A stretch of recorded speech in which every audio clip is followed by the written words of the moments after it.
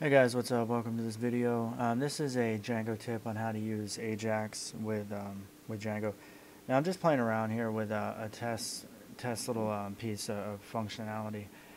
It's kind of rough around the edges, I would say, but I have a simple backend page that is only accessible by me. So it's not like a front, that's why I said it's a little bit sloppy, but I don't really care because it's not public facing or anything like that. So I have this script where in a movie website that I own, I need to verify which movies do not have rankings or like a rating system or a 1 to 10 scale that I like to have my algorithm put on these movies to see where they rank. So to view the page, it's right here. So it's just a simple page that's restricted, like I said, to the public. And I can go ahead and click this get rating. Now when you view what's going on behind the scenes, here is the get rating, and it's simply just an anchor tag, and the href of the anchor tag says JavaScript need rating list. So that is a JavaScript function that's being called. And just so you know, I'm not even sure if you guys are aware, but this is a really cool thing that JavaScript is known. I mean, you could just call JavaScript, and since it's a client-side language, it's just fire. It's like, watch this. I'm at Google, and I go JavaScript colon, and then I just say alert testing. Or let's be a little bit more creative. Hi YouTube. Check that out. So that actually runs. So anyway, didn't know if you knew that or not. But anyway, that's what we're doing. We're doing the same thing here. We're calling this function when this anchor link is clicked. So let's go down to this function that is described down here.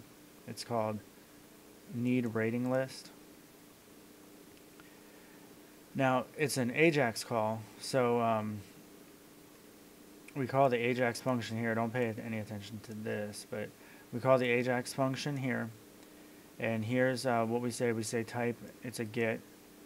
And this is the URL to the page that is being accessed at New Movies. And it's a restricted page, but it's the URL that's being gotten. Now, assuming you have the CSRF middleware token enabled, which you should have. It's a security risk not to have it. You do need to add this line here for data. I use asynchronous true, so it shows a little loading icon while the process is being run. And I'll touch on that in a different video. But on the success, if the function is a success, then we have our JSON object here.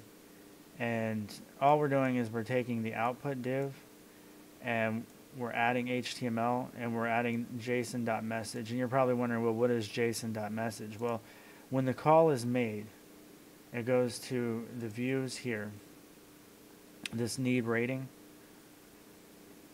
And need rating, here is the message right here. Whenever you're dealing with JSON and Django, you just want to create a Python dictionary. Just create, and you can call it whatever you want. Just it's a Python empty dictionary. And then you're going to actually take these I'm not really sure what you call them, but properties, I guess. And they can be named whatever you want. But this is our dictionary, and we're creating a key value. So key value. A message, the value is going to be a list of movies.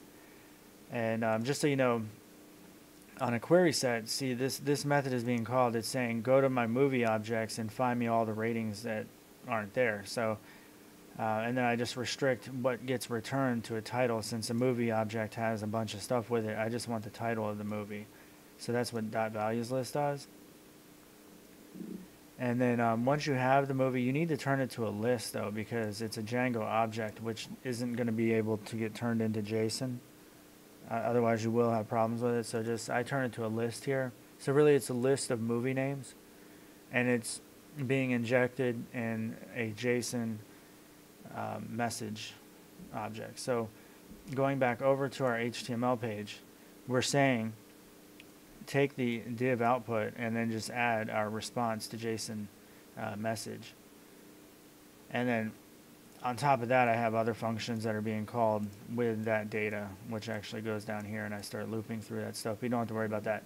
So let's go ahead and just view a sample of what we expect here. So when I do get rating, I'm going to get a list of movies back that do not have ratings.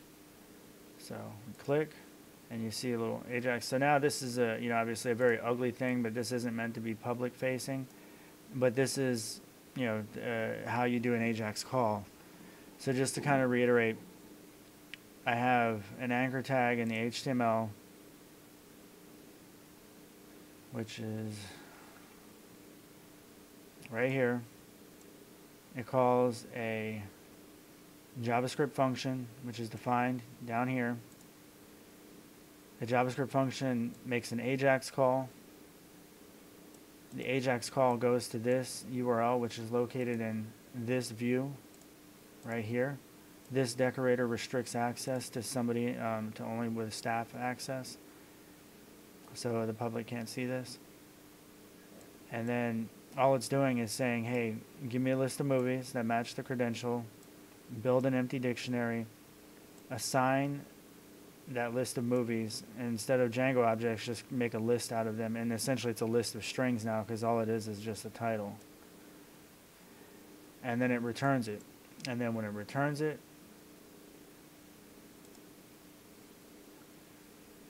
the output of the return message is appended to this output div, which is really just an empty div for the most part, except for this AJAX loading thing that you saw. And I'll probably touch on that in a different video.